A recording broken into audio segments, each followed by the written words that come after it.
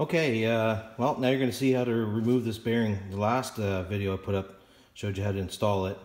When you're installing these gears, there's a shim that goes underneath this bearing. I did install the shims. They're just the wrong thickness. So now I'm going to take this bearing off again to change the shim out. But I don't exactly have the right tool.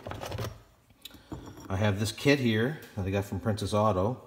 As you can tell, it doesn't go under the bearing like it should. If I tried to pull the bearing right now as is, it would rip this cage off and this bearing would be ruined. So I don't want to do that. So what I'm going to do is use a trick someone showed me. And you can see, right there, that's the shim. There's sort of shiny part in there. Right there. So I got to get that out. My puller doesn't really do the job, but it can if I can make some space in there. So what I'm going to do is put a 2x4 on the floor, put the bearing or put this gear on it, and then take a chisel and put it right in there and give it a couple good strikes, and it'll move this bearing out a little bit, and it'll be just enough that I can get. You can see these have been in there before, so it doesn't, like I said, it's not exactly the right way to do it, but I'm just making do with what I got. So once I make that space, this puller will go in there just enough, and I'll be able to pull that bearing off. So stay tuned, see how it goes. Okay, so I did it. It may not be easy to tell in the video, but there is more space there, so I'm hoping that this puller now has enough space to get in there and behind the bearing and put all the pressure on the inner race of the bearing, which is right there, versus the outer race. If I put any pressure on this at all, it's going to bend this cage and it'll be ruined. So I'll get it all set up and I'll show you what it looks like.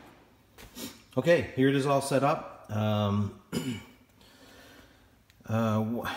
As you can see, what's important when you have it set up like this is that this bearing can still rotate. If you can't rotate this bearing, that means this puller is putting force on that, and you're going to bend this cage and ruin this bearing if you pull it. If this doesn't rotate freely, that's what's going to happen. So this is just a cheap kit I bought from Princess Auto here in Canada. If you're in the US, probably Harbor Freight, I imagine, would sell you something very similar. This just barely does it. But like I said, I don't really have the right tool, so I'm just going to make it work anyways. I pulled it off yesterday, so I know it'll work. What I didn't show you, just because I can't hold the camera and work on this too, but you can see there's not even much engagement on the nuts. But I've been working it in. I've been tightening those in a little bit, and it's actually it's actually pulling the bearing just doing that. So I think I'm going to work that in a little bit more, and then I'm just going to take a wrench, put it up here, turn it, probably set up my vise or whatever, and pull this bearing off. All right, see what happens. All right, this is how I got it set up in the vise. I just clamped on this upright piece into the vise. Got a 3/4 inch wrench. I've already tried this a couple times. I know it works. You probably can't tell, but it is moving the bearing off as I turn. Always check to make sure you can still rotate your bearing. You can do that. You know it's not having force put on it by the puller. So this bearing's gonna come off here without much trouble, and we'll get that shim out, and then I got to do that whole other procedure over again, where I put the gear in the freezer, the bearing in the oven, all that stuff. So we'll get this off, and we'll see how everything looks. Well, there you have it. The bearing's off. Came off with no problem at all. Here's the shims I was talking about. There's 2 here. I'm gonna have to measure them. I think I'm just gonna take probably the thinnest of the 2. I don't know. The problem is, and I haven't found anywhere for any recommendation or guideline on how much bearing to, or how much shim to take out, because there's no real measurement I could take to show how far in the pinion is.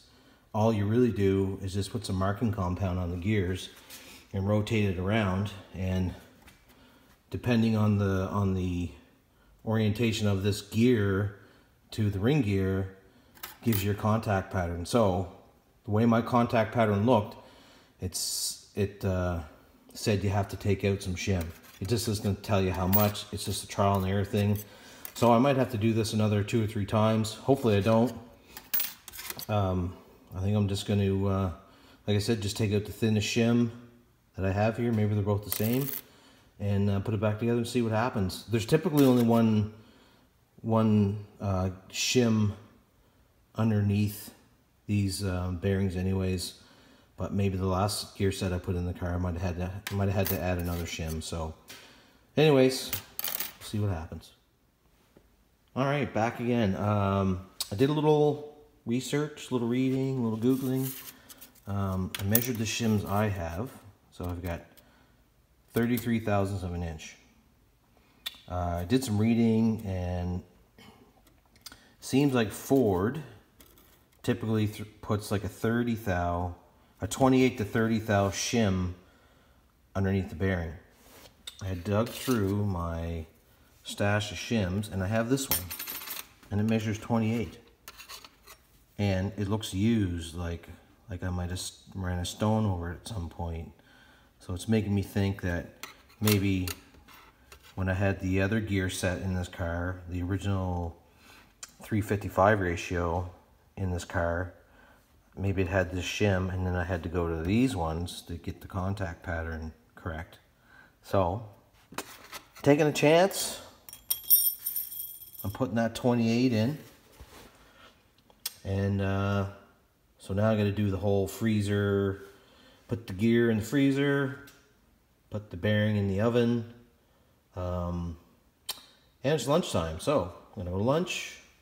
Maybe this stuff will cool off and heat up, and by the time we get back from lunch, and I can get this back on. It'd be nice to get this job done today. Okay, bye.